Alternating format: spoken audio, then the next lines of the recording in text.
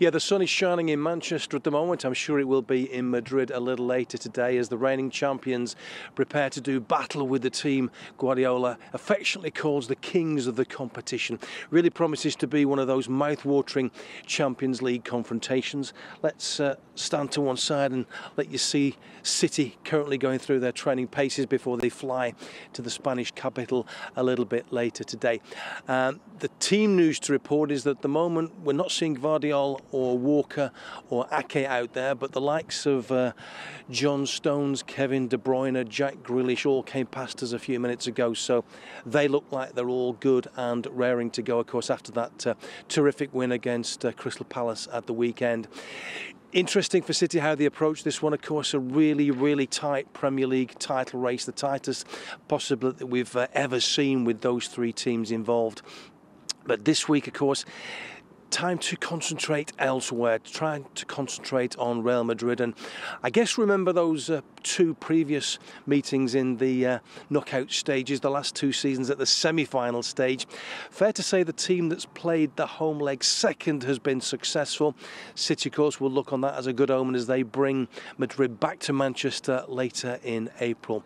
In terms of psychological advantage, I guess that 4-0 win in the semi-final second leg last season really something that City will want to build on, you would imagine, when it comes to the game tomorrow night.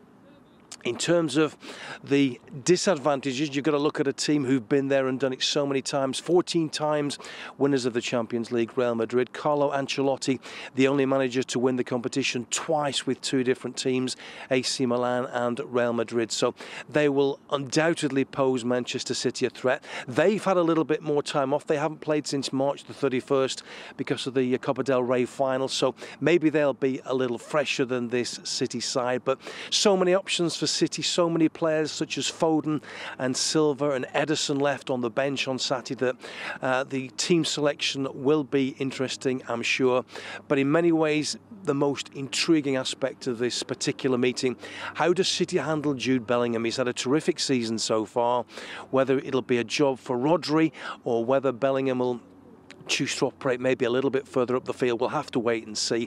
I'm told the Spanish fans love to sing Hey Jude, so will it be that refrain or will it be Blue Moon that will come out on top come the game at the Bernabeu tomorrow night? Should be an absolutely fascinating football encounter as City aim to take one more step towards retaining that terrific treble.